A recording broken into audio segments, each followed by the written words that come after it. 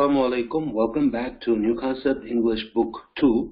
Today is Tuesday, October 15th, 2019. Yengi Uqum İngiliz tili dersligimizden ikinci kısım kitabı qaytıp geldiğinizde kısım karşı alımız. Undaqda biz dersimiz kirip kelsek, bugün Lesson 6, Percy Buttons degan temadagi dersimiz günümüz. Aldı bilen yeni sözler, yeni new words and expressions din birincisini görüp baksak beggar. Bu tilemçi degan gap. Okay? Number 2, food. Bu yemeklik degan gap. Savdoshlar yemeklik bilan tamoqni aralashtirib qo'ymaylik. Tamoqni nima deydik? Meal deydik. Xuddi bu ekranda ko'rganingizdek, meal degan shu bir vaqtlik tamoq qartilgan. Tamoqdan savdoshlar breakfastni biladi, deganlik mashda. Lunchni biladi, tushlik tamoq. Dinner, kashlik tamoq, supper degani kashrak yeydigan, bir ba'zi yo'qning arlig'ida yeb qo'yadigan bir kashrak yeydigan bir tamoq bu. Qisqasi, bir vaqtlik tamoqni qandaq meal deymiz. Hamda bugungi darsimizda kelayotgan food degan-chu, food degan yemeklik qartilgan. Okay? Masalan, meva-chevani yemeklik deymiz. Nonni yemeklik deymiz. Masalan, har xil ushaq narsalarning hammasini qo'shib umumiy jihatdan qanday yemeklik deb ataymiz bu. Ingliz tilida mana shunday. Food degani shu umumiy tavsiya yemeklikniki. Tamoq degan shu bir vaqt tamoqqa endi meal deb aldığanligimizni bilasiz, okay? Shuni bir ta'kidlab qo'yishni to'g'ri topdim. Okay, number 3, pocket degan yanchoq. Odamning kiyimning yanchoqi va ishtaning yanchoqi, chapaning yanchoqi deydigan yanchoq, pocket. Number 4, call at. Bu visit o'xshab turgan bir so'z. Visit degan nima? Ziyorat qilish qo'y. Visit bilan asosan o'xshab turgan bir so'z. Call at deb ishlatiladi odatda. Okay? Masalan,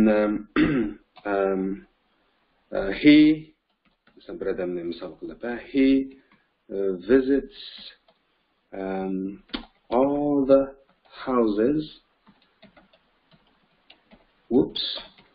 in the street every week. Deb keladi bugungi darsimizda. Albatta visits deb kelmaydi, buning o'rniga calls at deb keladi. Demakchi, he calls at all the houses in the street every week. Desakmi o'xshash degan gap. Mashqisdan ma'nosi. Okay? He visits all the houses in the street every week. Bilan he calls at all the houses in the street every week. Degan asosan o'xshash ma'nosi. Ya'ni visit bilan call at ziyorat qilish degan ma'nosi bor. Okay? Okay.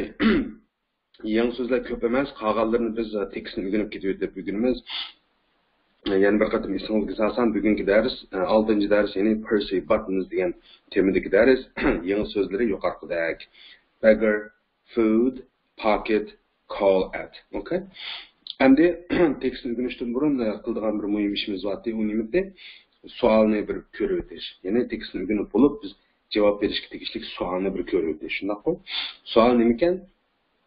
Who is Percy Buttons deydi. Dersimizden temisi muşandı. Muşu kişinin ismi Percy, family'si Buttons degan. Demekçi kim bu? Demekçi o sualda.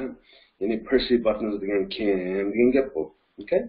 Bundan sonra biz hazır qandaq tekstni ko'raylik. Muşu tekstni o'rganish orqali muşu savolga javob berib bakaylik. Percy Buttons degan muşu dersimizden temisida dersimizden temsilde oturup koyulgan bu adam zaten kim? Okay? Qarang, men başlayıp etdim emse bir cümle okup ve tercüme kılma. Ananikin biz şu öğrengen tekstimizdeki cümle şekilleriga asasen qandaq mashqlarni ishlashni boshlayapmiz. Okay? I have just moved to a house in Bridge Street dedi. Men helala ko'chib bordim bir uyga Bridge ko'chasidagi degan gap qilmoq. So'z ma'nosi bo'yicha tarjima qilsam. Okay? Hozirgi putgan zamanni biz birinchi qismda bakcha tushundik ekan. Sizning to'liq xabaringiz bor. hozirgi o'tgan zamonlarda qanday bir narsa ekanligidan to'liq xabarimiz bor, shunga bu yerda jiq to'xtalmaymiz, okay? Men yillar ko'chdim bir uyga, moved to a house. Have moved to a house. Ko'chdim bir uyga in Bridge Street, Bridge ko'chasidagi edi. Ravan olsak nima bo'ldi bu jumla? Men yillar Bridge ko'chasidagi bir uyga ko'chdim degan gap. Okay? Bir uyga ko'chdim. Deb bo'lib, yana bir qatim deb qo'yay, esingizga deb qo'yay. Hozir qilib bitgan zaman mal. Okay? Kanadalar o'tgan oddiy zamonda bir jumla kelyapti qaram. Yesterday a beggar knocked at my door. Tunugun bir tilamchi chakdi eshigimni degan gap bu. Knocked at my door. O'tgan oddiy zaman. Knocked degan nima? Knock.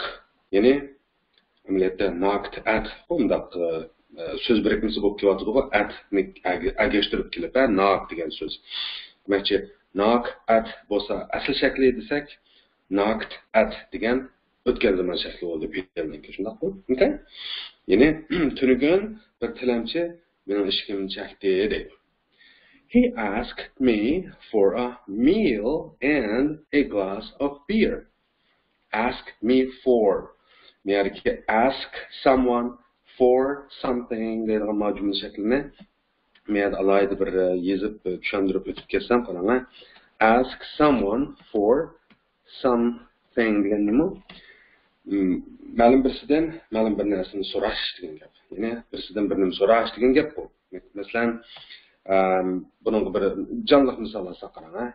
He asked me for some money yesterday desak nima bo'ldi? Bu tunuga mendan azroq pul so'radi degan gap bu. He asked me for some money. Ya'ni ask someone for something. Ya'ni ask for danda birlik keldi. Ya'ni parchalab tushunsak shunday qildi. Ask someone for something. Birisidan bir nima so'rash deganni mushtaq ifodalaymiz. Ask bir nima for bir nima deb. Okay? Amaliy jumlada men hozir degandek he asked me for some money yesterday. Bu so'radi mendan azroq pul tunugun. Ya'ni u tunugun mendan azroq pul so'radi degan gap bu. Okay? All right. Ask for ninkelikda bir turaqli so'z birikmasi ekanligini unutib qolmaylik, ha. Ask someone for something deyilgan ask for degan narsani, ha, jumla shaklini unutib qolmaylik. He asked me for a meal dedi. U mendan bir tamoq so'radi degan gap bu. Tugmabda, so'ragan narsa tugmabda qarang. A meal and a glass of beer dedi. Yana bir chuqur tamoq bilan bir stakan pivo degan gap qo'yadi. Okay? Ya'ni u mendan bir chuqur tamoq, ya'ni bir vaqtlik tamoq deb olsak bo'ldi. U mendan bir vaqtlik tamoq bilan bir stakan pivo so'radi deydi. Okay? Bunu o'tgan oddiy zamon, diqqat qiling. In return for this, the beggar stood on his head and sang songs. In return for this degan nima? Buning badaliga yoki buning o'rniga degan gap. Return degan qaytarish ku. Ya'ni buni qaytarishning o'rniga deganda bir gap bor. In return for this degan. Okay? Yine bunun o'rniga the beggar tilamchi nima qildi deydi? Stood on his head. Stood on his head degan stand on his head ning o'tgan zaman shakliga qarasangiz stood degan stand ning o'tgan zaman shakli. Ya'ni stand degan tik turish degan gap to'g'ri. Stood degan shuni o'tgan zaman shakli. Nasıl qanday turdi deydi bu? On his head, beshida. Ya'ni beshini pastga qilib, ya'ni beshini yaga qilib tudi demakchi.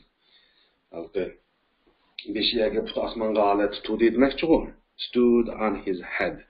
Ma on his head degandiki onga diqqat qilaylik. His head degan uning o'zining beshi degan gap.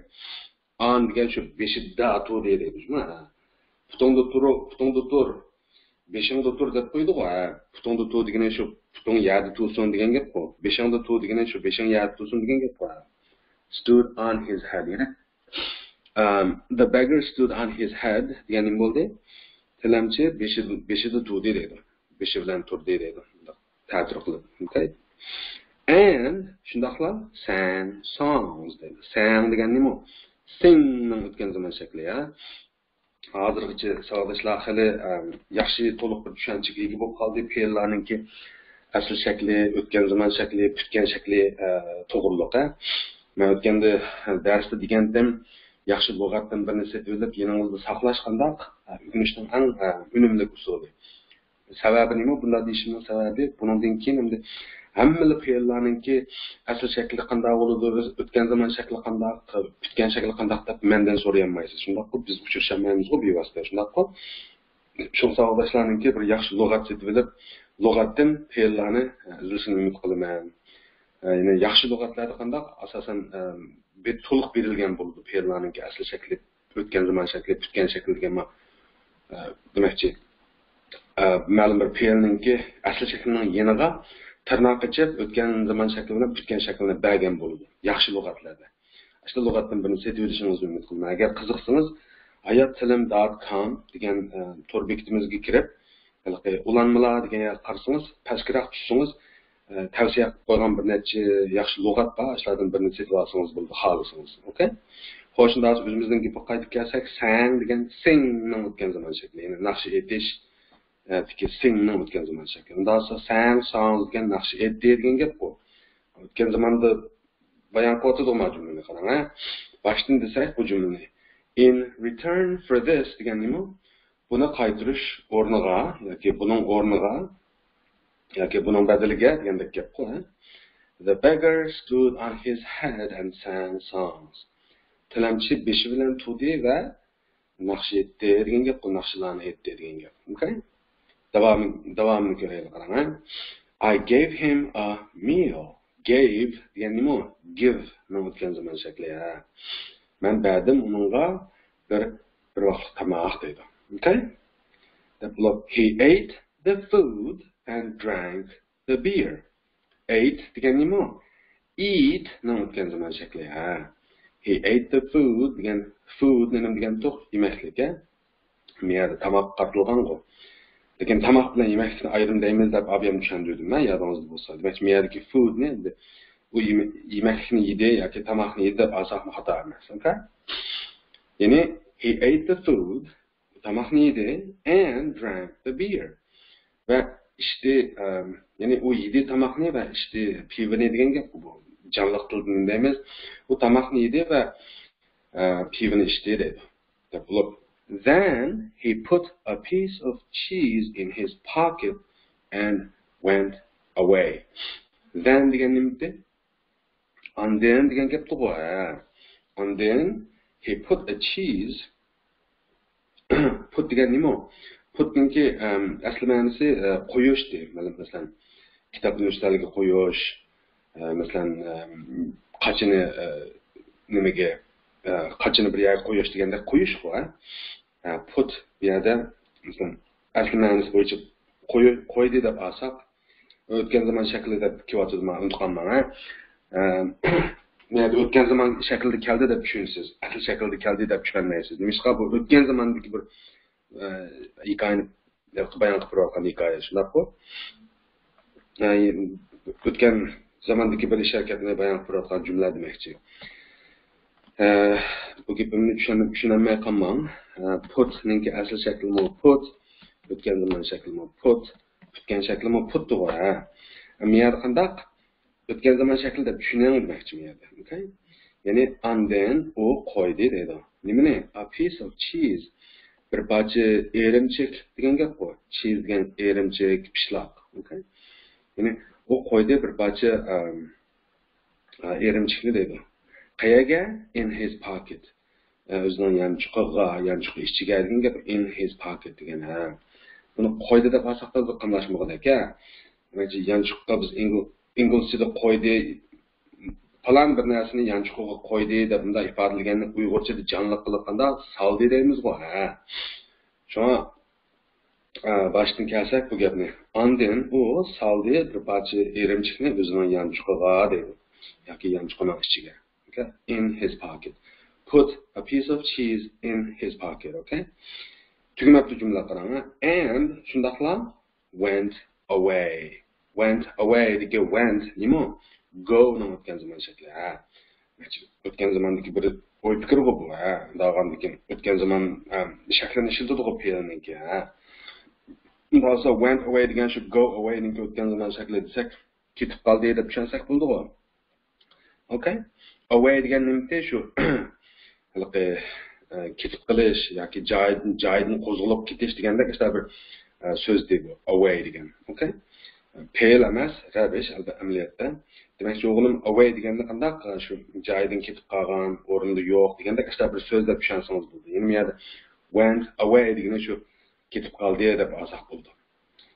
Undan sonra bu cümleni umumiy jihatdan aldikanni bağlaştırıp nima deb olsak bo'lar. Undan u bir parcha erimchikni yanchiqqa soldi va ketib qoldi dedi. Later a neighbor told me about him. Later degan keyin degan gap yoki keyinroq. Ashundan keyin demakchi u. Ash ish bo'lgandan keyin.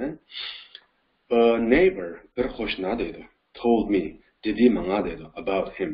U to'g'riliq aytib berdi demakchi u. Okay? Later a neighbor told me about him degan shu keyinroq yoki shu kuni sal keyinroq ozroq vaqtdan keyin demakchi u. Bir qo'shnim menga u to'g'riliq aytib berdi dedi. Everybody knows him. Qarang, told me deki told tell na o'tgan zaman shakli.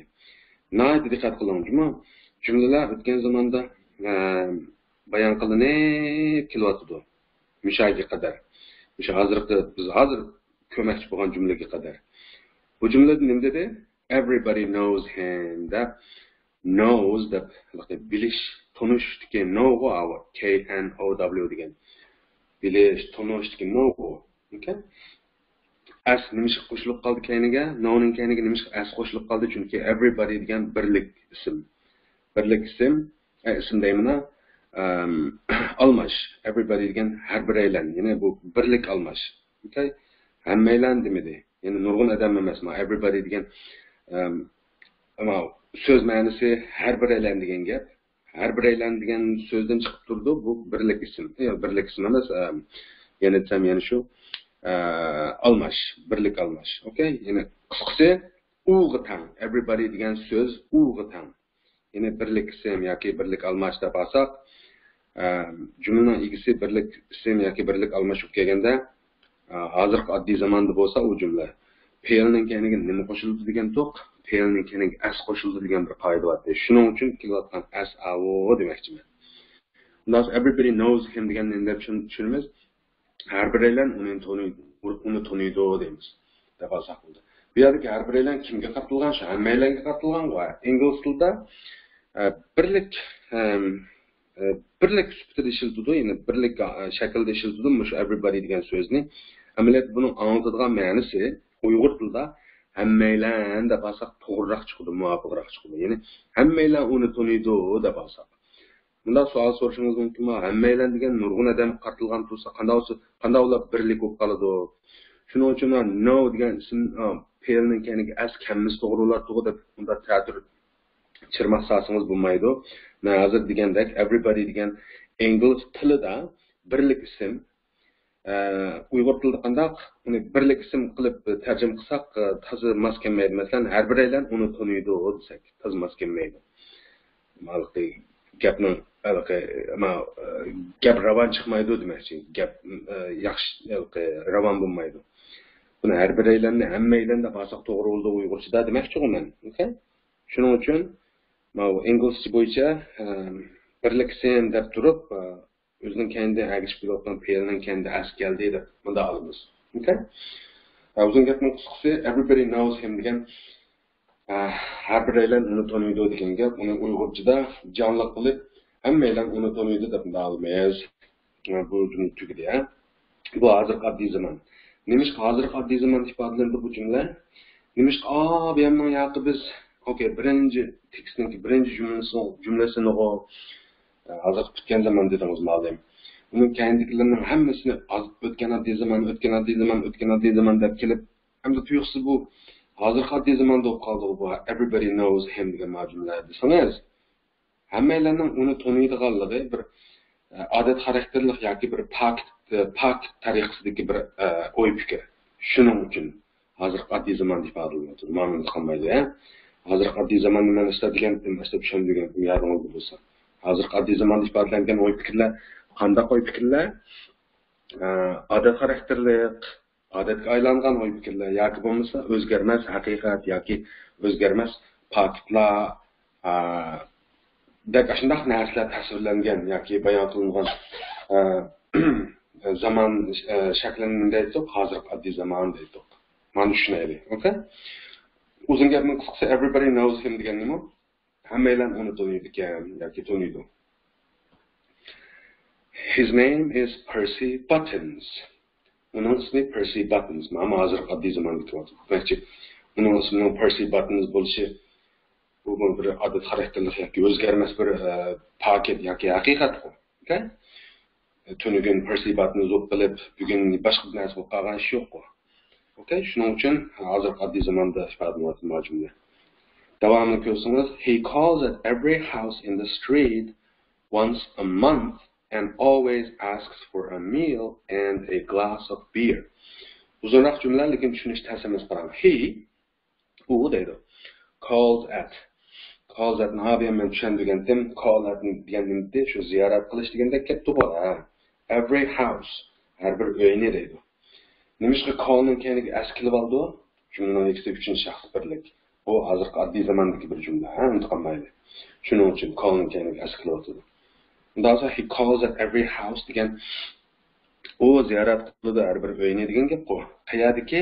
In the street, ko'chadagi dedi. Qanchalik vaqtda bir? Once a month. Ne? Ayda bir qatim degan gap bu. Once degan bir qatim degan gap bu. A month degan bir oy, ha. Bir qatim ayda bir degandek. Bir qatim bir oyda degandek gap bu. Uyg'urchada buni bir oyda bir qatim deb olamiz, once a month. Okay? And shundaqla always davomli asks for a meal and a glass of beer. So'raydi bir vaqt tomoq bilan bir stakan pivoni dedi. Ya'ni u har oyda bir qatim ko'chadagi, ya'ni shu mahallada ketmoqchi-ku.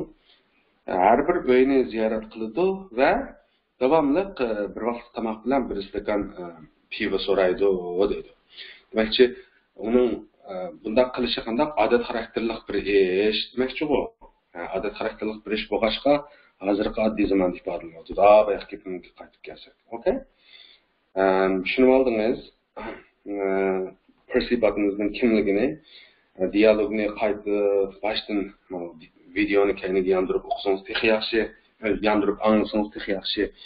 Chiq o'qib, chiq mashq qilib, hatto ko'chirib yozib degandek yodlab, hatto o'zingiz ayrim tarjima qilib jumla qilib olsangiz texnik yaxshi. Okay? Ma'lum bilan bo'ldi qilmang demakchi bu. Undan so'ng dialog, mush dialog savoldoshlar o'qilishi va ma'nosi shundoq hozir tushundigandek, endi biz qanday qilamiz? Savolga javob berib deb anamki mashq qilib ketaylik qarang. Who is Percy Buttons? Percy Buttons kim? Dedi. Unda javob beramiz bu savolga qarang menga. Bu savolga he is a beggar. Deb javob bersak bo'ladimi? He is a beggar. U bir tilanchi deb javob bersak bo'ladimi? Albatta bo'ladi. Okay? Oddiy javob da he is a beggar deb. Albatta agar bu savolga murakkabroq qilib javob bermay desangiz, men to'liq qarshi olaman. Mush videoning tagidagi bo'shroq inkas yozgan yoki qanday o'zingizningki javobingizni o'zingiz to'g'rida javob o'ylagan javobni qoldirib qo'ysangiz, men albatta uningga inkas qaytarman. To'g'ri bo'ldi yoki bunda o'zgartirdim. Okay? Xo'sh, shunda bo'lsa, hozir biz nima ish qilamiz? Darhol yozuvchi mashqlar nimalarga mashqlar kirib ketaylik. Bilib oldingiz savoldoshlar, o'tgan oddiy zamon bilan o'tgan oddiy zamonda ifodalangan shuna bir tekstgan bu, asosligi. Mashqimizning birinchi bo'ligi nima? Summary writing, ya'ni xulosa yoziqchiligi. Answer these questions in not more than 55 words. Bu savollarga 55 dona so'zni oshirib o'tmay qanday javob bering deydi ku. 6 dona savol bor ekan. Qolganini o'zingiz ishlamay, birinchisini ishlab beray, okay? Has the writer just moved to a house in Bridge Street or not? Nima gap bu? Hozir tutgan zamondagi bir jumla bu, ha? Has dili bilyapmiz, ha? The rider just moved. Ya'ni has bilan moved anda hozirgi tutgan zamondagi jumla qurilmasi bu, asosli xalqqa formulasi jumlaniki. Okay? Savol mishtash badlindi bu. The rider has degan hozirgi tutgan zamondagi oldi qo'shilg'usi deyli. Igining oldiga o'tib savol jumla eslatdi bu, ha? Agar u igining keyinda bo'lgan bo'lsa, masalan, the rider has just moved degan bo'lsa, bir bayon jumla bo'ladi, ha? Deb qo'ydim men bir qator. Esingizda shamol deb qo'yish uchun boshqa maqsad yo'q. Undan sonra nima deb tushunamiz bu jumlani? Up to degan gapmi rider? Has the rider, okay? Just moved. Ella ko'chdimi deydi. To a house bir uyga deydi. Qayerdagi in Bridge Street. Bridge ko'chasidagi deydi. Mu yoq. Ya'ni ko'chdimi yo'q demakchi or not, okay? Uptor ya'ni uptor Bridge ko'chasidagi bir uyga ko'chdimi yo'q? Just degan elila. Uptor elila Bridge ko'chasidagi bir uyga ko'chdimi yo'q deb so'rayotdi. Buning javobi nima bo'ldi? Yes, he has. Yes, he has. Ya'ni to'liq desak bu gapni yes, he has just moved to a house in Bridge Street degan gap bu. Buni qisqartirib yes, he has desaklar bo'ladi-ku, okay? Undan sonra 2 3 4 5 6 lar o'zingiz qolib qoldi. Cho'qim astoydil muomala qilib ishlashingizni umid qilaman, okay? Key structures qarang. Halqiliq jumla qurilmalari. A qismida yo'q, A emas ekan, the and some. Ya'ni the some larning selishtirilishga ma'lum. Oldi bilan bilan some ni qanday selishtirishga ko'rib boqaylik, qarang. We can say dedi, biz bunda deymiz dedi, yoki bunda desak bo'ladi dedi. A pen. Okay, bu tushunishli bu. Bir qalam deganni a pen deymiz bu. Some pens, bir necha qalamlar degan gap bu tushunishli bu. A book, bir kitob, some books, bir qancha kitoblar. A picture, bir rasm, some pictures, bir qancha rasmlar. A glass of milk, bir stakan sut. Some milk degan azroq sut bu. Bu yerga some'ni azroq deb olamiz. Bir qancha demaymiz bu, okay? Chunki sani qilinmaydi. Sutni bir qancha sut demaymiz bu. Ha, sutni miqdori bilan ataymiz. Masalan, a glass of milk yoki 2 glasses of milk, 3 glasses of milk deymiz, lekin demakchi o'g'lim milkni kayniga askanmaydi. Buni biz birinchi qismda o'rganib bo'lgan amaliyotda sanig'il bo'ladigan ismlarga qanday bir qancha deb olamiz. Masalan, some pictures, bir qancha rasmlar deb. Sanig'il bo'lmaydigan ismlarga ya miqdori bilan ataymiz hozir degandek. Masalan, bir stakan sut degani a glass of milk, 2 stakan suv degani 2 glasses of milk deymiz. Yoki azroq sut deb bilqi. Mancha stakan deb o'tamiz. Azroq sut deb ham some milk deb ham da'atsaq bo'ladi-ku. Kim tushunishli bu, ha. Demakchi some ham sanig'il bo'ladigan ismlarga ishlatildi. U chaqda bir qancha deb tarjim qilindi. Ham sanig'il bo'lmaydigan ismlarga ishlatildi. U chaqda azroq deb tarjim qilindi degan gapni siz jiq o'rgangan, ha. A bag of flour. Flour degan un, bug'doy uni. Ya'ni a bag of flour degan nima? Shu bir xalta un degan gap. Miyarki bagni xalta deb tushunsak bo'ldi, okay? Some flour, azroq un. Bu milk o'xshashlamay hol. A bar of soap, bir to'qash so'pin degan gap bu. Yadingizda bor. Birinchi qism kitobda biz so'pinni sanig'il bo'lmaydigan ism deb bo'lgan to'qa. Bu yerda qayta takrorlamaymiz bu gapni. Qisqasi bir to'qash so'pin desak bo'ladi, masalan, a bar of soap. Yoki 2 to'qash so'pin bo'lsa 2 bars of soap desak bo'ladi. Lekin masalan manchi to'qash deganni deb o'tmay azroq so'pin deb olsak qanday? Some soap deydi.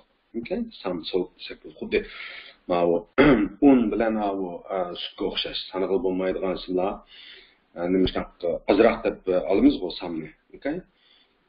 Esingizda bo'lsin, sanig'il bo'lmaydigan ismlardan milk, flour, anonikin soapni ko'rdik hozir.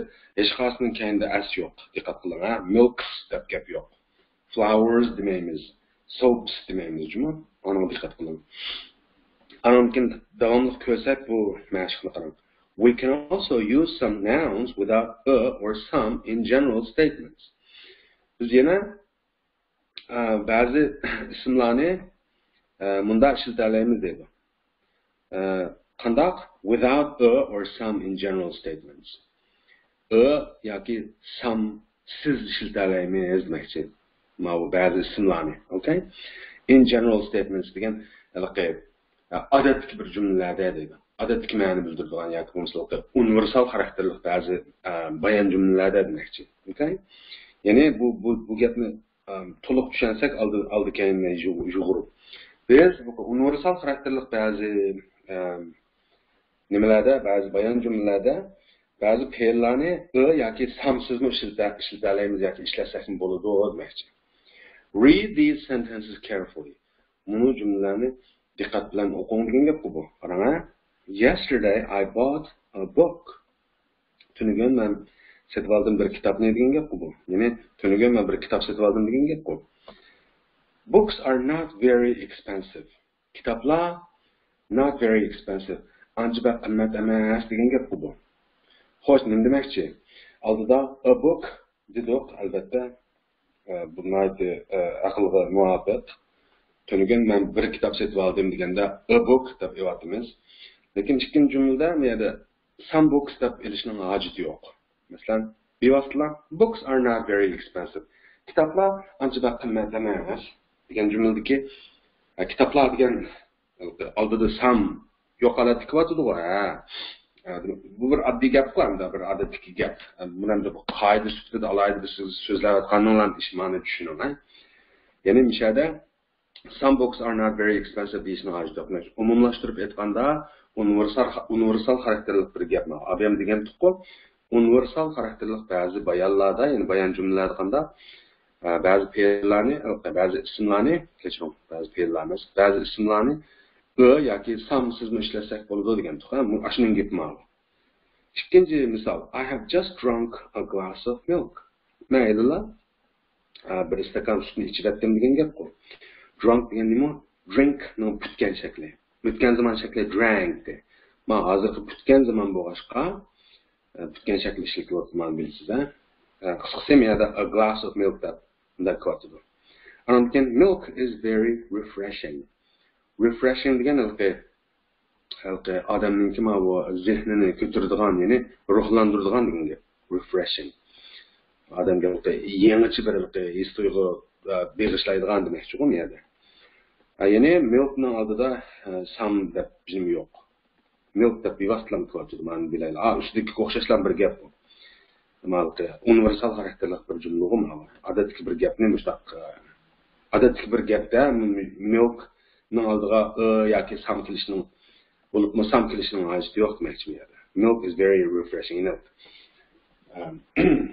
Sut nayda adamning masalan ro'yini ko'tardi deganda ikkita bir gap bu. Okay. Keyindagi jumla Mrs. Jones bought a bag of flour, a bag of sugar and some tea. Jones xonim setib oldi bir xalta un, bir xalta shakar va ozroq tea degan nima? Choy, ozroq choy. Ya'ni Jones xonim bir xalta un, bir xalta shakar va ozroq choy setib oldi degan gap bu. Okay? Lekin men adamda some deb bilqi tea ning oldida some kelyapti. A bag of sugar degan oldida albatta a bag of degan kelyapti. A bag of flour degan yerda a bag of deb kelyapti. Buni ko'ryapsiz. Eng oxirgi misolda she always buys flour, sugar and tea at the grocer's. Oldidagi jumlada a bag of flour, a bag of sugar, some tea deb kelgan bilan keyindagi jumlada undaq a bag of some deb kelmayapti. Chunki keyindagi jumla qandaq bir odatdagi jumla. Bir universal xarakterli bir normal bir o'y fikrni ifodalaganda kelishning hojati yo'q bu haqiqat. Qoida bo'yicha desak. She always buys flour, sugar and tea at the grocer's. Ya'ni u doim setib oladi un, shakar va choyni grocer's degan nimati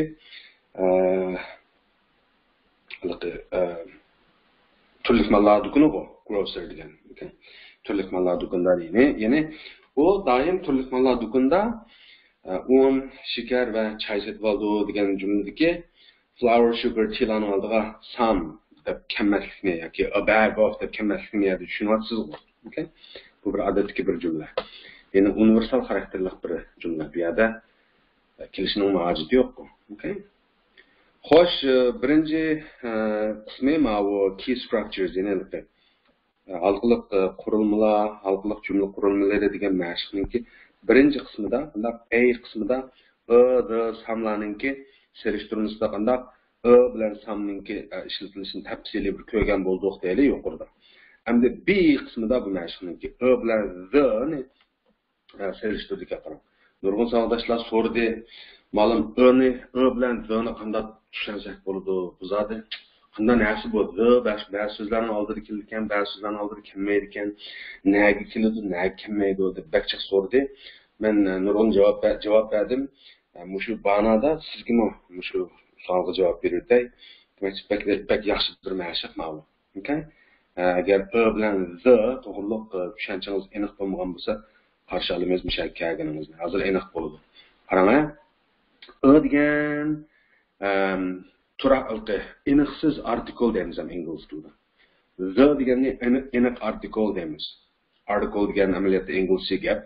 Bundan Uyg'urcha bir muvofiq tarjimasi yo'qmi bu article degan gapni bilsangiz, Uyg'urcha bir tarjimasini men topolmadim.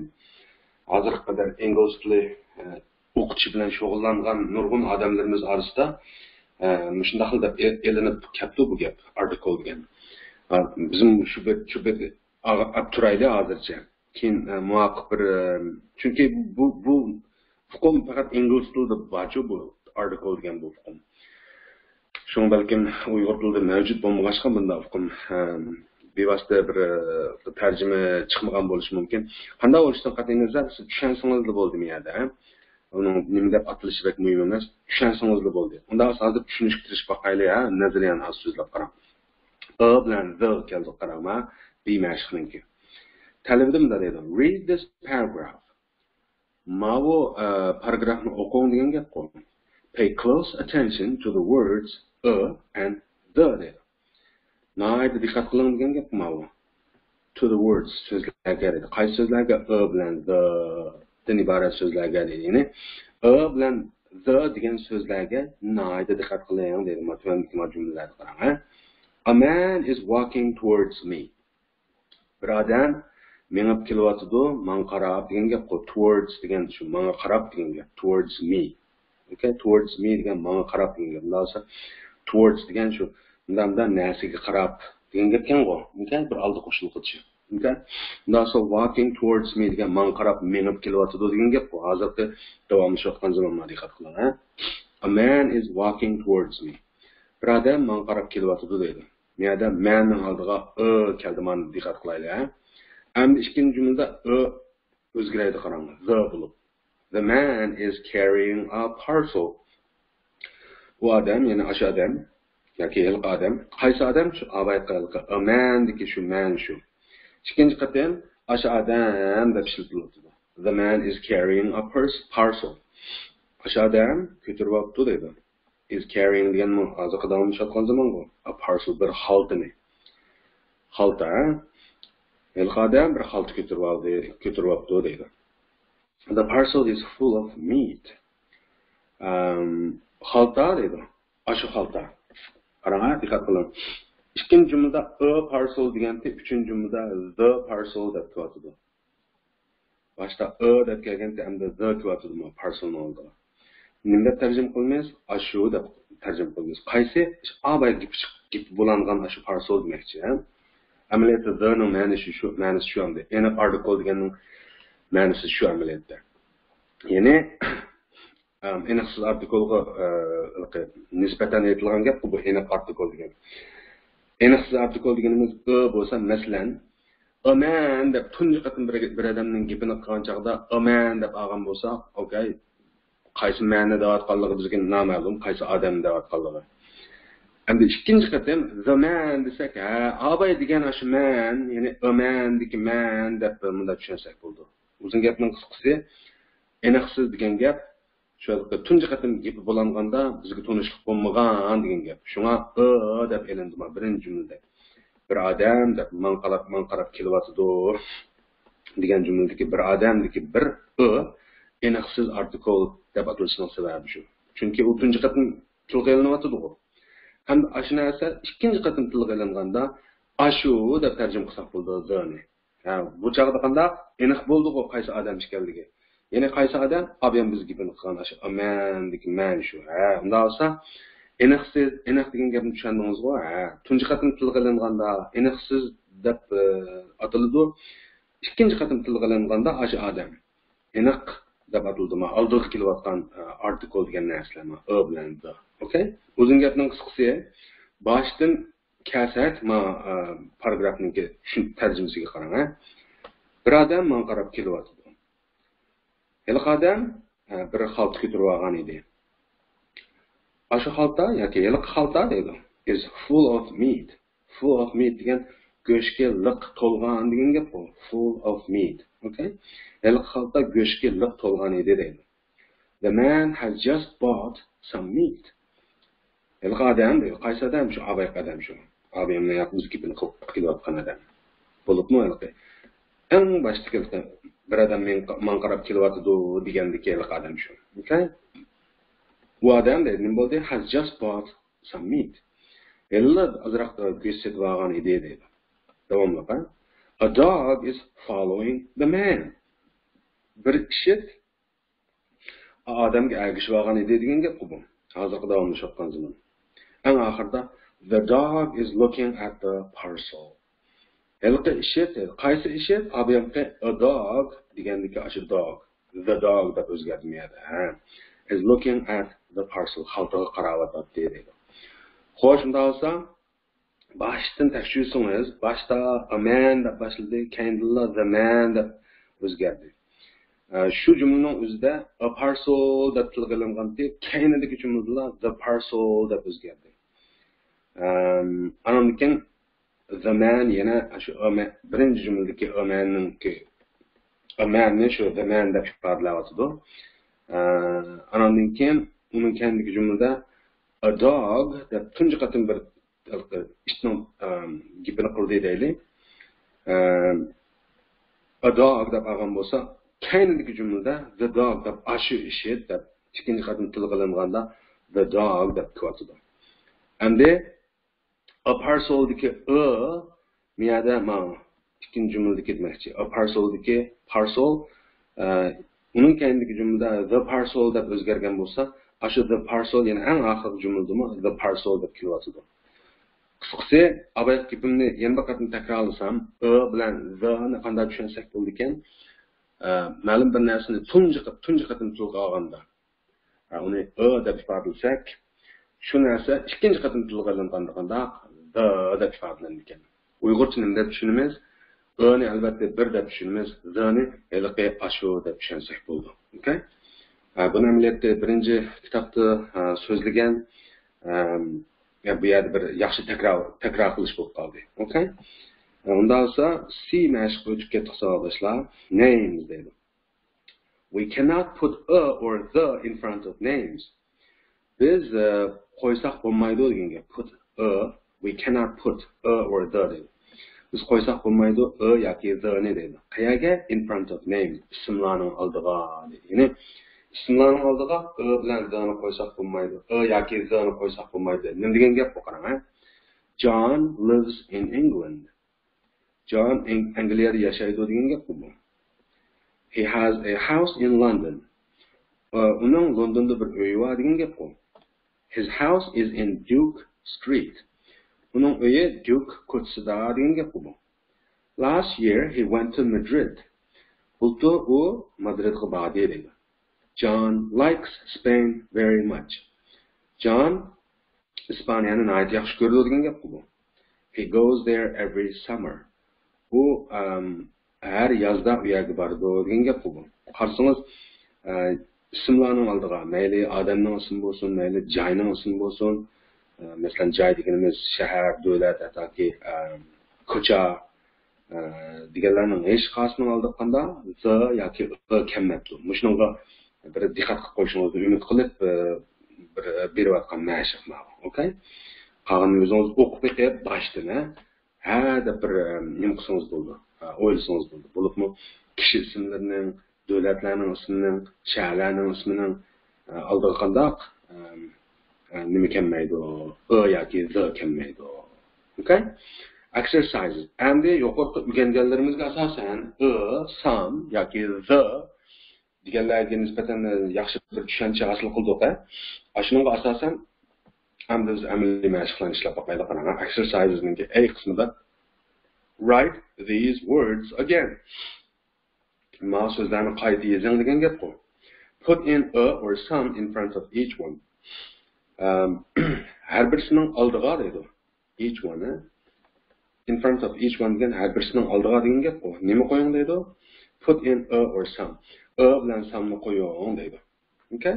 Xo'sh, shunda bo'lsa boshlab boqaylik qarang. Meet degan o'rniga a desak bo'ladimi? Meet some desak bo'ladimi sizcha? Albatta some deymiz. Some meat deymiz. Meat degan sanog'il bo'lmaydigan ism, go'sh. Some meat deymiz. A meat deb gap yo'q. Desk-cho a desk deymiz. Bir parta. Okay, yoki ustal. Some desk deb gap yo'q. Some desak albatta desks deb o'zgartirish to'g'ri keldi. Okay, ko'p qo'shimiz asni qo'shsak, anamnikin some deb ishlasak bo'ladi. Ya'ni bir qancha ustallar degan ma'no oladi u chog'da. Men bizga desk deb bergandiki a desk deymiz. Lekin meatning oldiga-cho some meat deymiz. Yoki some'ni qo'shgandan keyin cho'qim meatning kaniga as qo'shmandiq demang, meat degan sanog'il bo'lmaydigan ism. Bu gapni biz birinchi qismda bakchaq degan. Uchinchisi tobacco. Sanog'il bo'lmaydi, shuning uchun some tobacco deymiz. Tin of beans. A tin of beans. Tin degan ma'noda bir konserva quta, ya'ni bir quta degan gap. Beans degan yeşil purchaq bu. Okay? A tin of beans esa qanday bir quta yoki bir konserva qutisi degan gap bu. Yeşil purchaqlar degan gap. Bir quta yeşil purchaq yoki. Comb degan nima? Tag'oq. A comb deymiz. Okay? City bo'yicha a city deymiz. Cloth degancha some cloth deymiz. Cloth degan raq, bir parcha raq desak to'g'ri bo'ldi. Some cloth, ya'ni a piece of cloth desak bo'ldi. Men yerda cloth deb bergandiki bevosita some desak bo'ldi masalan. Raqni sanog'il bo'lmaydi. Okay? Ya'ni some deb qo'ysak cloth deb elish to'g'ri keldi. Ya'ni clothning oldiga some'ni bevosita qo'shish bo'ldi demakchi. Hargiz a cloth demaymiz agar bir parcha raq demoqchi bo'lsak a piece of cloth desak bo'ldi. Okay? Oil, mayg'u bu, some oil deymiz. Bottle of beer, a bottle of beer desak to'g'ri bo'ldi. Day, a day. Word, a word. Day deganni bilamiz, kun degan gap bu. Bir kun deymiz bu, a day deb. Word degan so'z, ingliz tilidagi bir so'z, ikki so'z, uch so'z deymiz bu. A word deymiz. Student, a student. Sugar, some sugar. Shakar, sanog'il bo'lmaydi, shuning uchun some sugar deymiz. Rain, yomg'ir, sanog'il bo'lmaydi, shuning uchun some rain deymiz. Orange, apelsin bog'i meva, an orange deymiz. Ma'lum a devasini nimishqa anni qo'ysiz desangiz, orange'ninki birinchi harfi so'ziq tovush harfi, shuning uchun oldiga a kelmaydi, balki an keladi. Mishna o'rganganmiz. Yodingizda bo'lsa, birinchi qismda so'zlagan gap bu. Ya'ni bir degan so'zni qaysi ismlarning oldiga a deb olamiz, qaysi ismlarning oldiga an deb olamiz degan gapimiz deb bo'lgan. Menga an orange deb keladi. Eng oxirgi rubber. Rubber degan rezinga degan gap. Rezinganing oldiga qanday some rubber deymiz, shumi? Sanog'il bo'lmaydi. Okay? Xo'sh, shunda bo'lsa, yuqorqi a samlarninki ishlatilish ahvoli qayta yandurib keyingi videoni yana bir qator ko'rsangiz bo'ldi agar tez bo'lib ketgan bo'lsa. Okay? Xo'sh, B, mana shu read the passage again. Tekstni qayta o'qing degan gap. Put a line under the words a and the deydi. Bir chiziq qo'ying deydi. A va the degan so'zlarning ostiga, ya'ni tekstni qayta o'qib chiqib, mush darsimizningki 6-darsningki tekstini boshdan bir qatim o'qib chiqib, a bilan the ning qanday tigilirga, barliq a bilan the larning tigilirga chiziq chizib chiqarilgan gap bu. Okay? Unda bo'lsa uni o'zingiz qiling, tekstni ishlab o'tsak bo'lmas. O'zingiz ozroq kuchimisangiz bo'lmaydi. Okay? C mashq. Put in the words or the where necessary. Zarur bo'lgan joylarga degan gap, where necessary degan. Nima qiling deydi? Yoki the degan so'zlarni qo'ying deydi tuvandiga. Xo'sh, buni birga ishlaymiz albatta. Buni birga ishlasak bo'lmaydi ekan. Bu naqsh tekstning o'zi ekan, faqatla shu bilan the ilatilgan holat ekan tekstniki. Buni siz o'zingiz ishlasangiz bo'ladi. Okay? O'zingiz ishlab chunki tekst selishtirsangiz bo'ladi emasmi? Kitob bo'lgandiki o'zingizda. Okay? Uni biz oldikayni ishlab selishtirib qilishga absiz ana o'zingiz nazarda amaliyotda ishlasangiz bo'lmaydigan bir yer emasmi? Okay? Xo'sh, shunda bo'lsa, buni o'zingiz qilib qoldi. D mashqni birga ishlaymiz. Write sentences using the or some with the following deydi. The yoki some larni ishlatib tuvandikilarga jumla tuzinglar degan gapkan bu. Okay? Jumlalarni yozinglar deydi. Endi tuvandikilarga the yoki somelarni ishlatib jumlalarni yozinglar deydi. Qarang, yozaylik birga. Buni birga ishlaylik, chatoq yo'q. Number 1, found, coin, garden. Found degan find dan o'tgan zaman shakli. Yine tepelish. Coin degan tangible. Garden degan güllük. Bundan berilgan bu so'zlardan qaraganda men güllükdan bir tangible tepib oldim deganda bir gap o'xshamamdi bu. Bundan men yozay. Agar siz tayyor bo'lgan bo'lsangiz, texi yaxshi.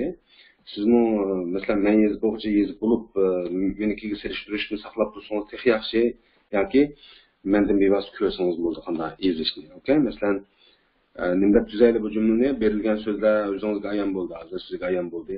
Ya'ni tepvelish, tangible, güllük degan so'zlar ekan. Bu so'zlarga asosan bir jumla tuzsak, I found a coin in the garden desak bo'lgan bu. Okay? Men güllükdan bir tangible setib oldim degan gapkan bu. I found a coin in the garden. Işte desak bo'lamdi. Bu yerdagi maqsad ni ishiltish bo'lgandiki a coin deb aytamiz. Lekin garden ning oldiga the ni qo'ydik. Haliqi gullikda, shu o'zimizga tunishlik bo'lgan gullikda demakchi u. Bu the ning ma'nosini ishlab tushunsak bo'ladi. Tunish bo'lgan haliqi deb tushunsak bo'ladi. Okay? Ikkinchi jumla put sugar my tea. Put degan qo'yish, sugar degan shakar, my tea degan mening chayim. Undasa qo'yish, shakar mening chayim. Bu yerga qo'yishni selishda basak bo'ladi, albatta bo'ladi. Men chayimga azroq shakar soldim degandek bir gapkan bu. Qarang. I put some sugar in my tea. Desak bo'lgan bu. Okay? I put some sugar in my tea. Men chayimga azroq shakar soldim degan gapkan bu. Bu yergi maqsad nima? Sugarning oldiga some'ni ishiltish. Okay? Xo'sh, number 3, cut, wood, fire. Cut degan kesish, wood degan yog'och, fire degan o't. Ndasa kesish, yog'och, o't. Men o't yoqish uchun yog'och kesdim degandek bir gap o'xshamadi bu. Okay? Qarang, I cut some wood to fire. Albatta to fire degan o't yoqish degan ma'no bildirdim yerda. I cut some wood degan ko'ryapsiz, wood degan sanog'i bo'lmaydigan ism. Some wood degan shu azroq o'tin demakchi yerda. Men o't yoqish uchun azroq o'tin kesdim degandek gapkan bu. I cut some wood to fire. Okay? Unda bo'lsa bu yerdagi maqsad nima? Wood ning oldiga some'ni ishiltish, albatta buni bilyapsiz. I cut some wood to fire. Yoki for fire deb olsam bo'ladi yerda. Chunki o't yoqish uchun yoki o't tutashtirish uchun. Okay? I cut some wood to fire yoki I cut some wood for fire. Okay? Okay, number 4. Number 4 berilgan so'zlar bought, setib olish, buyni o'tgan zaman shakli. Newspaper degan gazet. Gazetni qanday sanag'il bo'ldi degan mitoq, sanag'il bo'lmaydi degan mitoq. Albatta, sanag'il bo'lgan ism bu. Masalan, setib olish gazet degan gapni chiqib turdi, men gazet setib oldim demoqchi ekan u. Okay? I bought a newspaper. Okay? Bu yergi maqsad nima? Newspaperning oldiga nimani ishlatadi shuni sinamoqchi. Okay? I bought a newspaper. Men bir gazet setib oldim. Okay? Number 5, made bilan coffee. Made degan make ni o'tgan zaman shakli. Yasash, coffee degan qahva yasadim demoqchi ekan bu. I made nima some coffee. Nima? Coffee degan sanag'il bo'lmaydigan ism, chunki some coffee deb olamiz bu. Okay? Altinchi like curtains in the room. Like degan yaxshi ko'rish, curtains in the room degan uydagi pardalar degan gap. Undan so'ng men uydagi pardalarni men uyda ozroq parda bo'lishini yaxshi ko'rmaydigandek bir gap ekan bu. Okay? I like curtains in the room. I like some curtains in the room. I like some curtains in the room. Okay? Men uyda ozroq parda bo'lishini yaxshi ko'rmayman degan gap endi. Bu gapning ma'nosi. Ya'ni maqsad curtainsning oldiga samni qo'yamda, qo'ymamda o'shini bilish. Okay? Bundan birinchidan 6-chi nima? Mashqlar shular. Agar boshqacha javob bergan bo'lsangiz, albatta shu videoning tagiga yozib, men bundaq tuzgandim deb inkos yozsangiz bo'ldi, men javob qaytaraman. Okay? Bu yerda sizni bo'lsa fikr qatnashtirishingizni umid qilib da'vat qilgan gap. Okay? Xo'sh, boshdan kelsak, a coin dedik birinchi jumlada. İkinci cümlede some sugar dedik. Üçüncü cümlede some wood dedik. Dördüncü cümlede a newspaper dedik. Beşinci cümlede some coffee dedik. Altıncı cümlede some curtains dedik. Okay? Like some curtains in them. Hoşunda olsa bu məşəqin şəkli olsun, əmdi biz devamlı aldığımızı mansak special difficulties, alayda qiyinliklar. Bu alayda qiyinliklar nima desəniz bu dərslikə qarang. Some verbs change in meaning when we put short words after them. Bazı fe'llarning ma'nosi o'zgaradi. Qachon? Biz ularning keyniga ba'zi qisqa so'zlarni qo'yib qo'ysak, ba'zi fe'llarning keyniga so'zlar qo'shilib kelsa, ularning ma'nosi o'zgarib ketadi demoqchi. Read these sentences. Tuan jumlalarni o'qinglar deb. Do you know what the verbs in italics mean? Yanto yozilgan fe'llarning ma'nosini bilamsiz deydi. Okay? Başdan desem bu məşqning talabini qarang. Ba'zi fe'llarning keyniga qisqa so'zlarni qo'shib qo'ysak, ularning ma'nosi o'zgarib ketadi deb bo'lib, tövəndəki cümlələrni oqunlar deydi deb bo'lib, yanto yozilgan verbs in italics degan yanto yozilgan fe'llar degan gap bu. Mean degan ma'no bildirish. Ya'ni do you know what the verbs in italics mean? Ya'ni yanto yozilgan fe'llarning ma'nosini siz bilamsiz demoqchi bo'lib, qarab boqaylik. Birinchi jumla I put your book on the shelf. Men seni kitobingni nimaga? Kitobchasi kitob ishkafga qo'yib qo'ydim degan gap bu. Put your book on the shelf, okay? Xo'shunda olsa bu yerdagi putning ma'nosi qo'yib qo'yish ekan. Bundan bu putning keyiniga bir qisqa so'z qo'shilib kelsa, ma'nosi o'zgarib ketadi deganda bir gap bo'lgan tabiiy. Ko'rib boqaylik qanday o'zgaradi ekan. I put on my hat and left the house. Oh, okay. Put on my hat degan mening bo'kim yoki shapkam. I put on my hat. Oh, men shapkamni kiydim degan gapganda bu. Nima shunday? Put on degan kiyish. Unda olsa, abay xayliqi ma mashqning talabininki asliga qaytib kelsak, nima deganda ba'zi fe'llarning keyiniga bir qisqa so'zlarni qo'shib qo'ysak, ma'nosi o'zgarib ketadi degan. Abayqa birinchi jumlada I put your book on the shelf deganda meyerki bu jumladagi putni qo'yish deb olgan tuqu. Undan so'ng putning keyiniga on deb bir so'z bir qisqa so'z qo'shilib ketsa, ma'nosi o'zgarib ketadi degan, rost o'zgarib ketdi. Qanday o'zgarib ketdi? Şapkamni kiydim deb o'zgardi. Kiyish deb o'zgardi ma put. On bilan qo'shilib put on deb kiyish deb o'zgaryapti. And left the house. Ondan uydan ayrıldım. Yani majumning ma'nosi men shapkamni kiydim va uydan ayrıldim dedi. Okay? Tushunishli qo'y. Mana diqqat qilib turaylik. Put yolg'iz kelsa, qo'yish degan ma'no anglasa, kaniga on agishib put on deb kelsa, kiyish degan ma'noga o'zgarib ketgan. Mushun demakchi. Yana bir misol. Who took my umbrella? Mening kunligimni kim oldi degan gap bu. Took degan take ni o'tgan zaman shakli. Ilish. Mening kunligimni kim elib oldi degan gap bu. Okay? Endi take ning kayniga yoki took ning kayniga o'tgan zaman shakli o take ning. Qisqa so'z qo'shilib kelsa, ma'nosi o'zgaradi degan qanday o'zgaradi ko'rib boqaylik. It was very hot, so I took off my coat. It was very hot degan bak isib ketgan edi degan gap havo qartilgan qo'y. Bak isib bo'lib ketgan degan gap. So shunga I took off my coat. Men took off my coat. Paltorimni took off. Selvetdim. Bak isib ketgan havo. Shuni paltorimni selvetgan degan gap bu. Undan sonra took off. Yani tookning kayniga off kelib qandaq selvetish degan ma'no olgan. Abiyam tookni elvelish deb olgan took. Kayniga bir qisqa so'z qo'shilib kelsa took off selvetish, kiyim kechakni selvetish degan ma'noga o'zgarib ketdi. Diqqat qiling, ha. Davomli. Come and look at my photograph album. Come degan keling degan gap, look at degan ko'ring degan gap. My photograph album. Mening rasm albomim ne dedi o?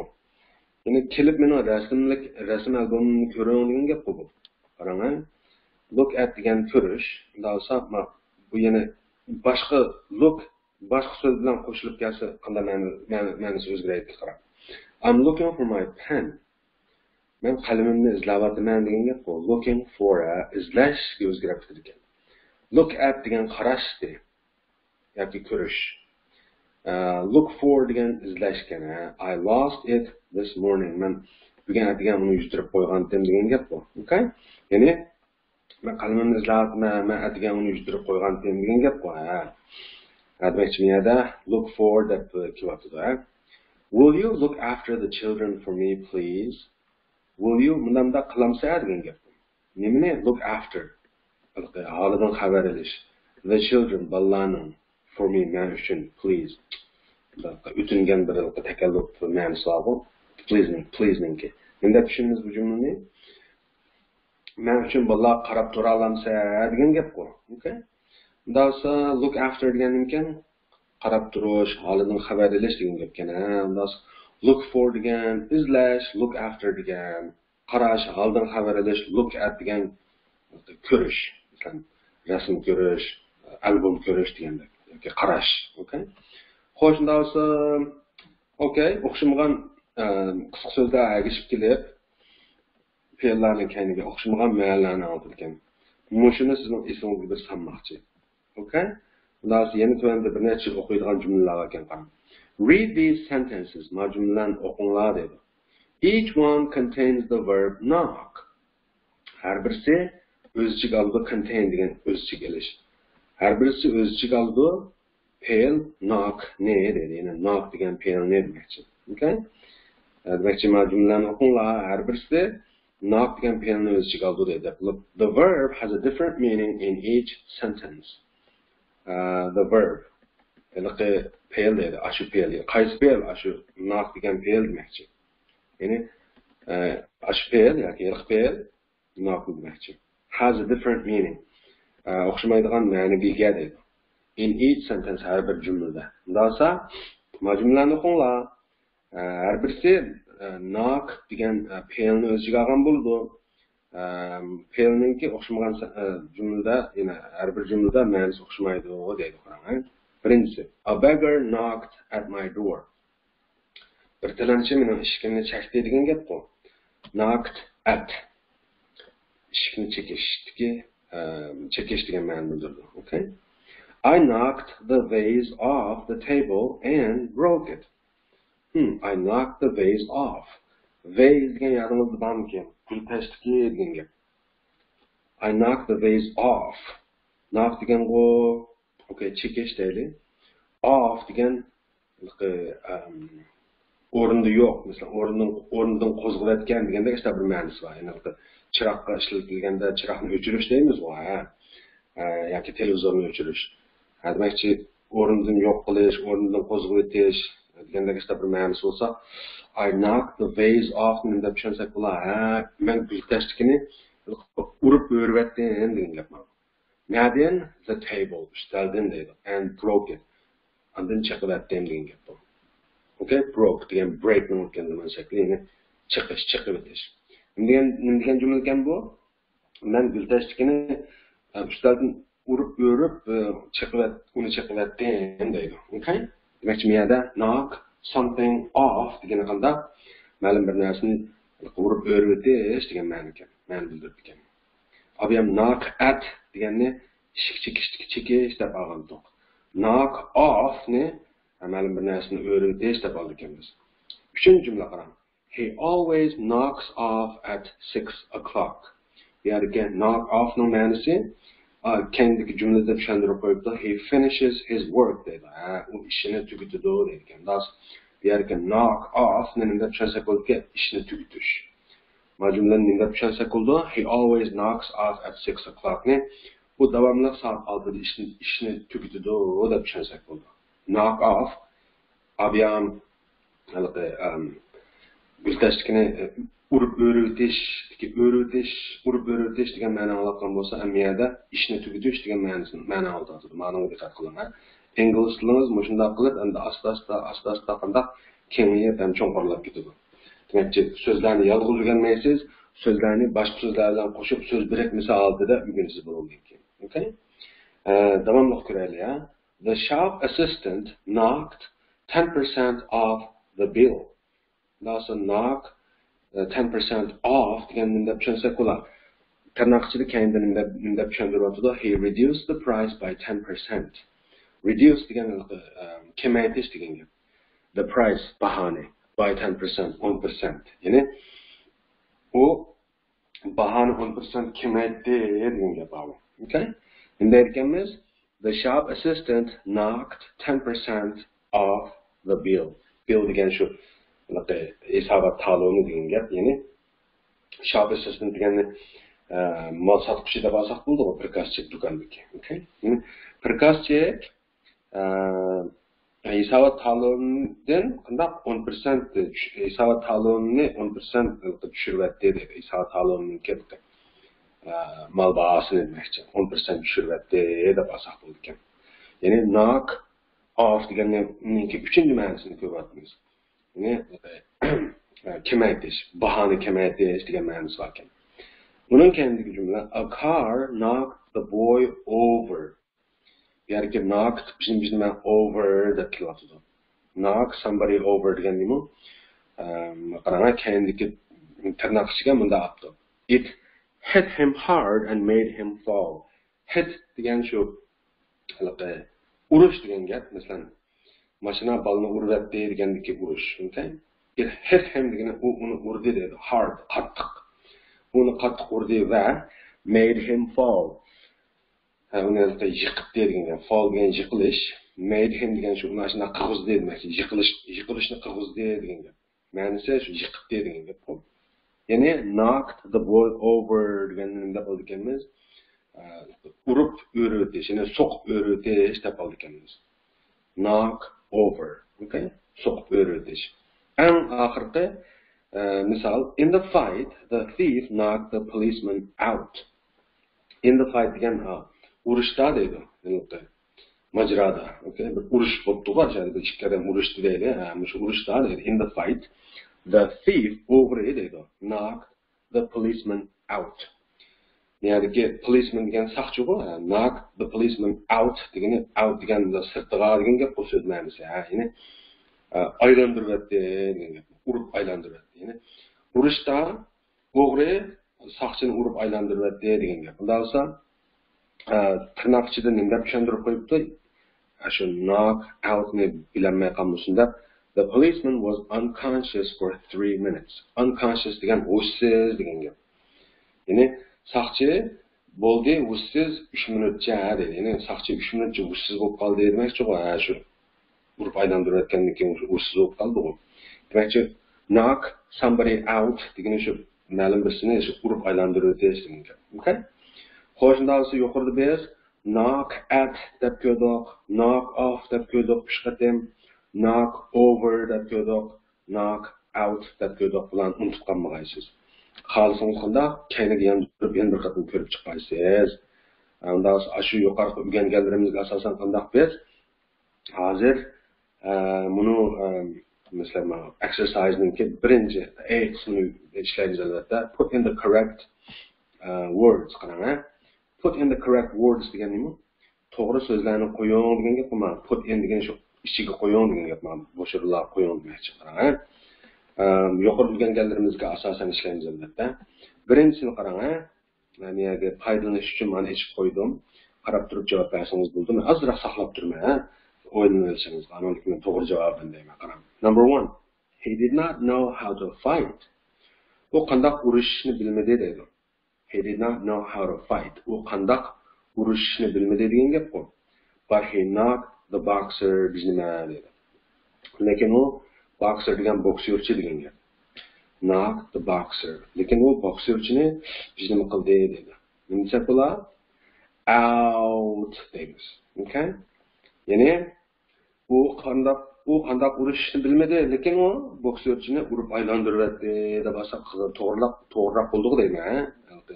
Aqlim logika emas keldi-ku, jumlaning gapning o'ramidan. Okay? Agar boshqacha javob bermoqchi bo'lsangiz, shu videoning tagidagi inkas qaytarib qo'ysangiz, inkas qoldirib qo'ysangiz bo'ladi. Okay? Men qo'yib bersangiz men ishlayman. He did not know how to fight, but he knocked the boxer out. This is to'g'ri bo'ldi. Okay? Abayqlar asosan. Number 2, the flower pot is broken. Flower pot degan, flower degan gul, bilasiz, pot degan qachadek bir narsa, gul qatisi bo'lgan. Tasamasa. This flower pot is broken. Bu gul qatisi sunibdi degan gap nima? Broken degan sungan. Who knocked it? Nima deydi? Kim uni bizning qildi deydi. Nasa bu gul qatisi sunibdi. Uni kim bizning qildi deb asaq bo'lgan-ku. Endi olmiz bir joyga bu shunga off, O F F. Okay, birinchisiga out, O U T. İkincisiga O F F. Yani who knocked it off? U kim uni o'rvatdi desak bo'ldi-ku, ha? Shu biz o'rvatgachga chiqilgan gap bu. Okay? Üstüdeki gösteriş dosunuz qaysi to'g'ri keldi? Ma ikkinchi jumla to'g'ri keldi. Üçüncüsü qarang. I knocked bizim early yesterday and went to a football match. Endi bahasa qilib. Men bizim qildim baldurla early degan baldur. Yesterday tunugin. Yani men tunugin baldurla bir nima qildim degan gapgan qo'dab bo'lib. And shundaqla went to a football match. Futbol musobaqasi bor degan gap bu. Men tunugin baldurla bunda qildim va bir futbol musobaqasi bor degan gapdan bu knocked qaysi so'z bilan birga asaq bo'lar? Albatta I knocked off deb OFF ni alamiz. Ma'nosi nima? Ishni tugutish bu. I knocked off early yesterday and went to a football match degan shu. Men tunugin baldur ishni tugatdim va bir futbol musobaqasiga bordim degan gap bu. Number 4, listen. Anglang deydi. Someone is knocking the window deydi. Anglang deb ma'lum bir odamning diqqatini bir narsani bir ovozni anglashga chaqiriq qilgan gap bu. Anglang deydi. Xudo qarang degandek-ku. Anglang deb bo'lib someone is ma'lum birsi knocking the window. At desak bo'ladi. Knocking at the window, ya'ni there is a nichik qotdi desak bo'ladi. Okay? Someone is knocking at the window. Qaysi to'g'ri o'xshash? Birinchi jumlaga o'xshash. A beggar knocked at my door. Knocked at my door o'xshash. Knocked at. Yani knocking at the window desak bo'ladi. Okay? Xo'shunda olsa savodashlarma bini ishlayapti. Bimashqindaydi qarang. Rewrite the following sentences using the correct form of the verb knock in place of the words in italics dedi. Yozinglar tuandagi jumlalarni chiltib to'g'ri shaklini knock degan fe'lning o'rniga yanto yozilgan so'zlarning dedi. Ya'ni so'zlarning kelgan tartibi bo'yicha tarjima qilyapman. Buni uyg'urcha nima deb olamiz? Yanto yozilgan so'zlarning o'rniga knock degan verbninki, ya'ni fe'lninki to'g'ri shaklini ishlatib, tuandagi jumlalarni qayta yozing degan gap bu. Okay? Qarang. The old lady hit the thief over the head with a candlestick and now he is unconscious. Qarang. The old lady degan ilqi xira ayol degan gap. Ilqi yashangan ayol deydi. Hit the thief. Urdi thief o'g'rini deydi. Over the head beshiga deydi. Ya'ni o'g'rining beshig'i urdi deydi. With a candlestick. Candlestick degan sham qo'ydigan bir shamdan. Tas qoldim deganligini. Shamdan va o shamningda ustib qo'yib qo'ydigan bir shamningki bir sham qo'yg'ish va shuning gibi candlestick degan. Ya'ni ayollik qirayal o'g'rini beshig'i urib bir shu shamdan bilan deydi. Beshig'i urgan degan gap. And now he is unconscious. Hozir u hushsiz bo'lib qoldi deydi. Ya'ni o'g'rin demakchi. Buni nima deb o'zgartirsak bo'ladi? Qarang. The old lady hit the thief over the head with a candlestick and knocked him over. Yaki he is knocked out desak bo'ladi. And now he is knocked out. Tushunishmi? And now he is knocked out. Yaki and knocked him out desak bo'ladi. Yani and ning kaynidagi yanto yozilgan so'zlar bor. Yanto yozilgan so'zlarning o'rniga qarang, now dan boshlangan bu yanto yozilgan so'zlar. Mushning o'rniga now he is unconscious deganning o'rniga nega ya? Yaraq qilay ko'rib edim. Ashu and now and ning kaynidan boshlab and emas and ning kaynidan boshlangan qismini qanday o'zgartirib o'tamiz? Bunda o'zgarsak bo'ladi. Okay. Okay, qarang. And knocked him out desak bo'ladi. Aldo o'xshash. The old lady hit the thief over the head with a candlestick and knocked him out desak bo'ladi. And ning kaynidan boshlab knocked him out desak bo'ladi. Uni aylantirib o'tdi. Urib aylantirib o'tdi desak bo'ladi. Oldiga chekit qo'yib qo'yay, undan tushunishlik bo'ladi. Okay? Yana chekit qismi shu and va uning oldidagi qismi chekit qismi shu. Okay? Ikkinchisi At what time do you finish work every day? At what time degan soat qanchada degan gap bor. Do you finish work? Siz ishni tugatasiz every day har kuni. Ya'ni siz har kuni soat qanchada ishni tugatasiz degan gap bor. Bu gapni shu finish degandan boshlab finish work degan ikki so'z ekan bu, ya'ni yozilgan. Shuning o'rniga qanday o'zgartimiz knock degan fe'lni ishlatish orqali shu boshronning o'zi bilan qo'yilgan qismida knock off desak bo'ldi-ku. Okay? Kaynidagi chekitlar shu kaynidagi everyday degan so'zning o'rniga qo'ydim bu chekitlarni qarang. At what time do you knock off every day desak bo'ldi-ku. Ya'ni knock off degan shu finish work o'xshash gap bu. Okay?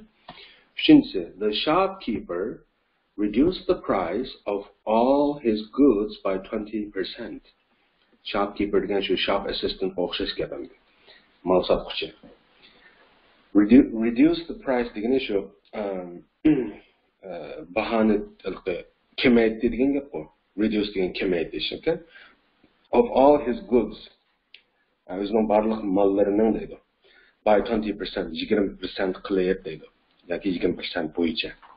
Unda olsa, bu gapni shu reduce birinchi boshronidagi reduce ning o'rniga deb olmaymiz. Knocked Okay.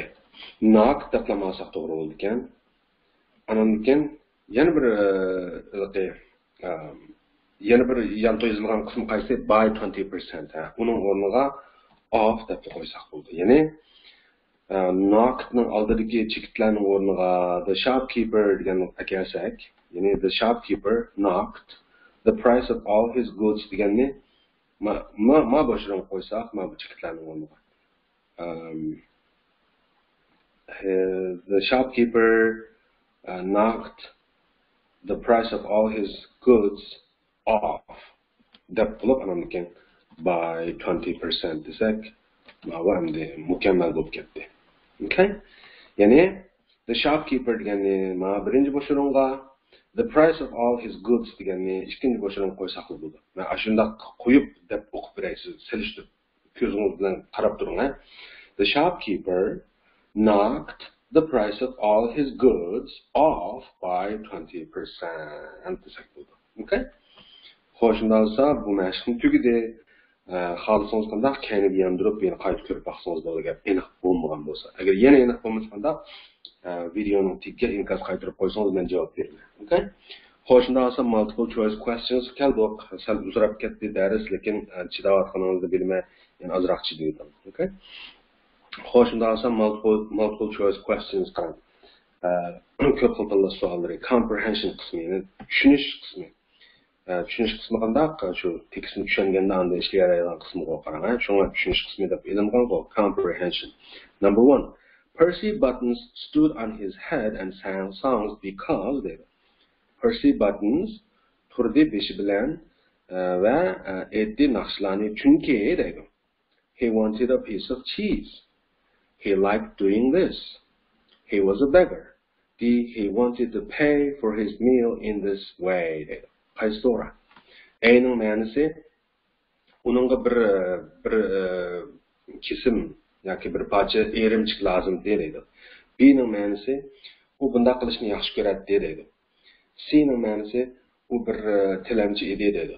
D'ning ma'nosi u mushu usul bilan yoki mushu yo'l bilan o'zining tamoqining haqqini qaytarmoqchi deydi.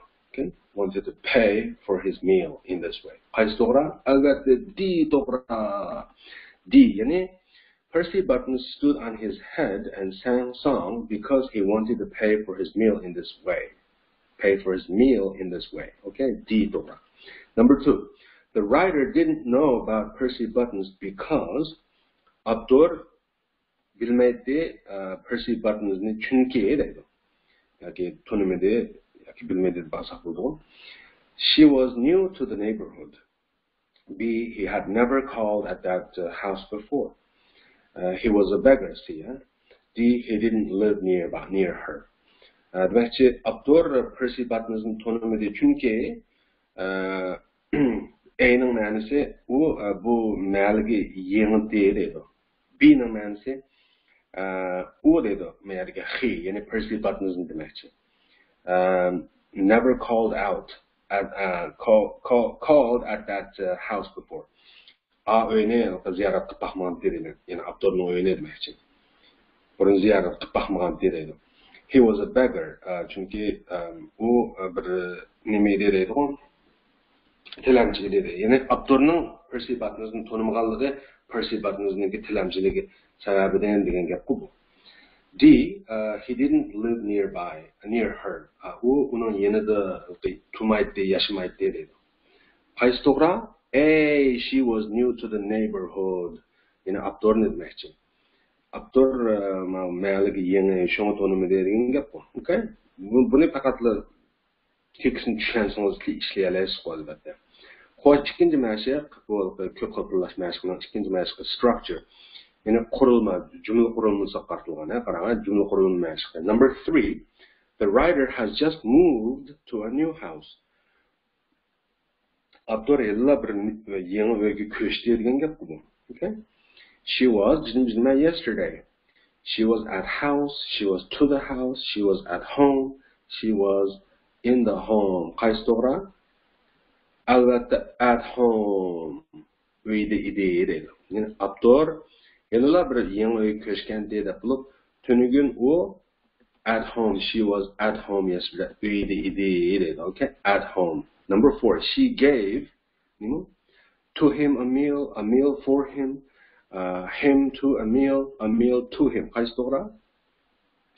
D to'g'ri. She gave a meal to him.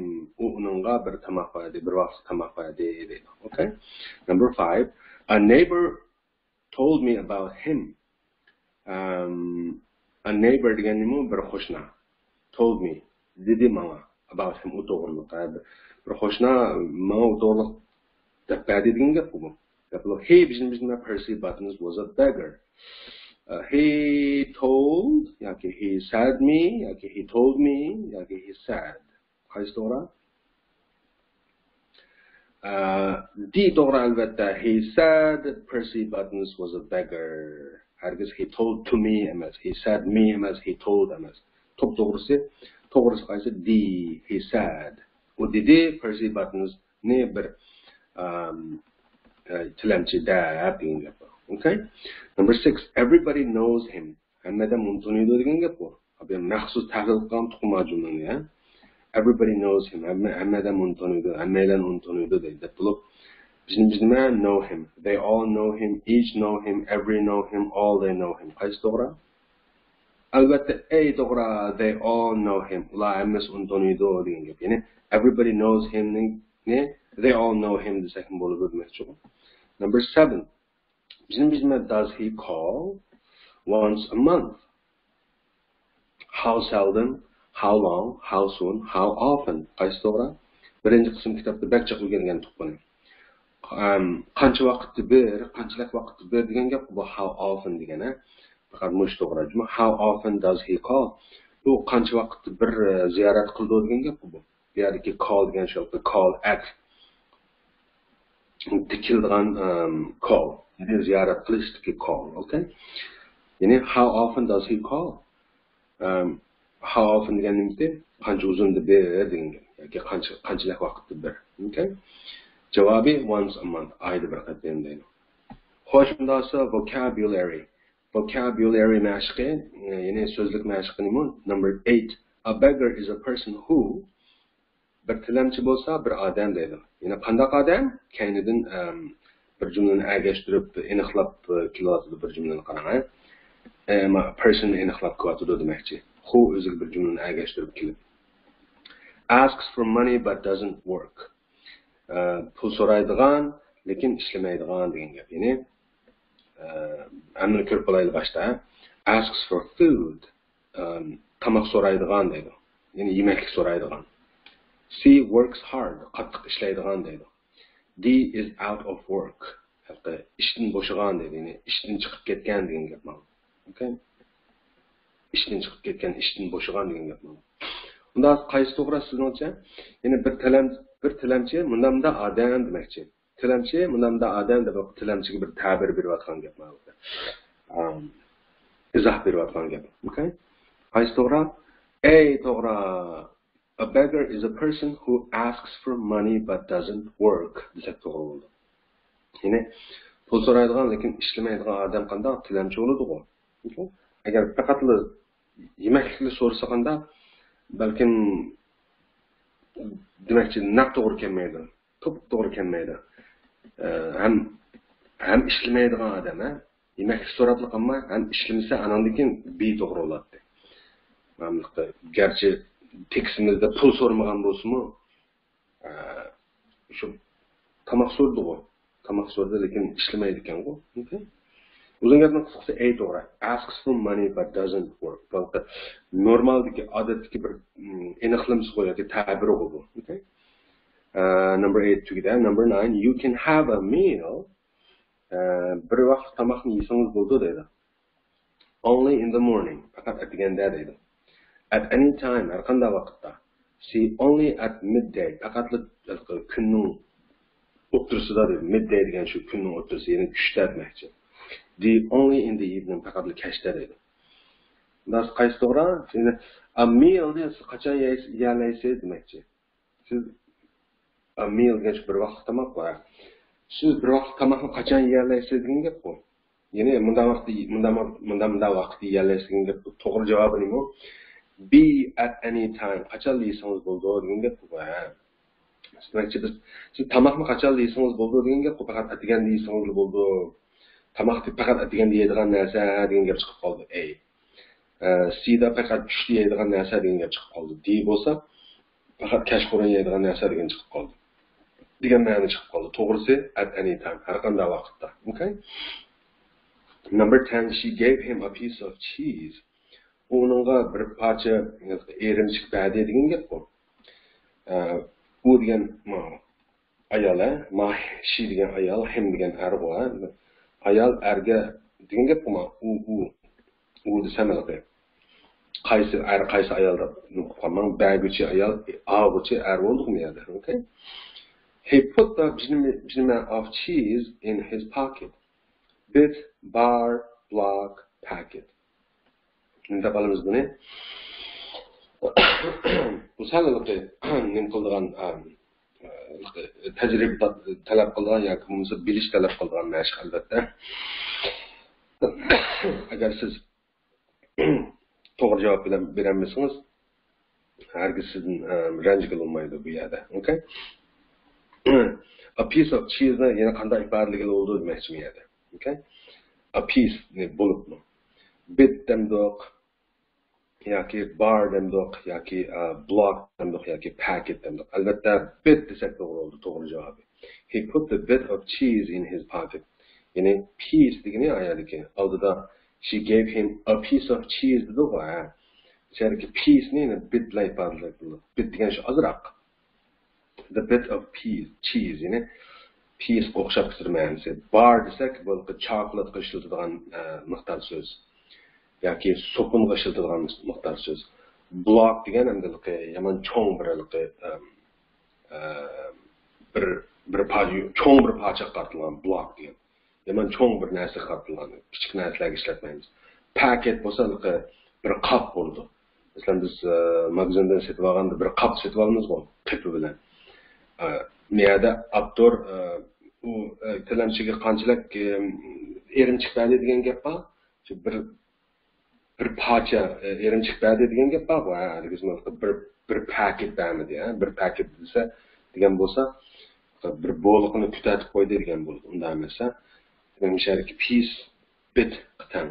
He put the bit of cheese in his pocket, okay?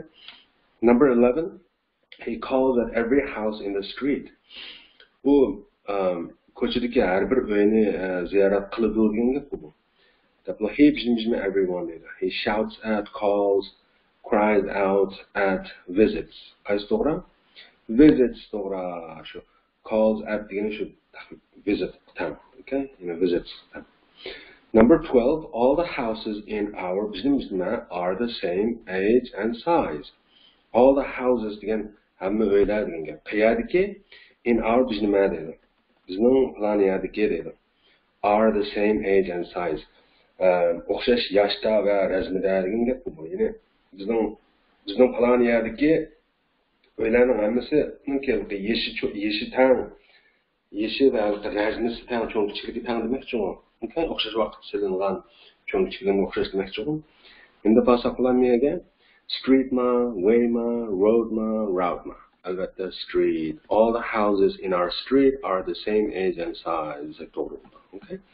Xo'sh, eng oxirgi mashq sentence structure. Jumla qurilmasi. Mashqqa qarang. Arrange these groups of words in the correct order.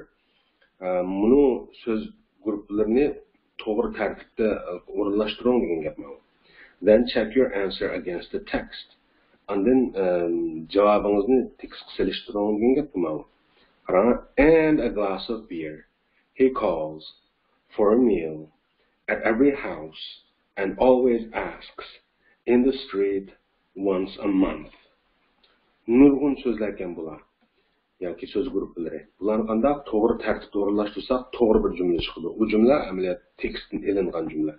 Undan bu o'zingizga xosmi? Albatta o'zingizga xosun. Buni hargiz sal qarmang. İşlensem bulduğu düşünüp aldım deb. No. Ingliz tili düşünülüp lan öğrenip olgan til emas. Çoxum nurgun əmgək qılıb, məşq qılıb, bəhçək praktik qılıb anda öyrəndiğin til. Unda olsa, bu cümləni to'g'ri bir ishlab, Anandan keyin tekstga selishtirib boqaysiz. Anandan keyin ma ders tugidi desangiz bo'ladi. Okay? Unda olsa ko'p rahmat. Jafo chekdingiz. Yana davomli tirishqaysiz. Unda biz bunda keyingi darsimizda ko'rishaylik. Keyingi darsgacha omon bo'ling. Allohga omonat. Thank you very much. See you in the next lesson. Bye bye.